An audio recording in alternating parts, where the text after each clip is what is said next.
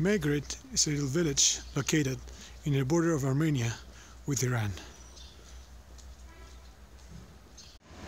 It is located in a valley created by the river with the same name, Meghri. It is the entrance from the Iran to Armenia.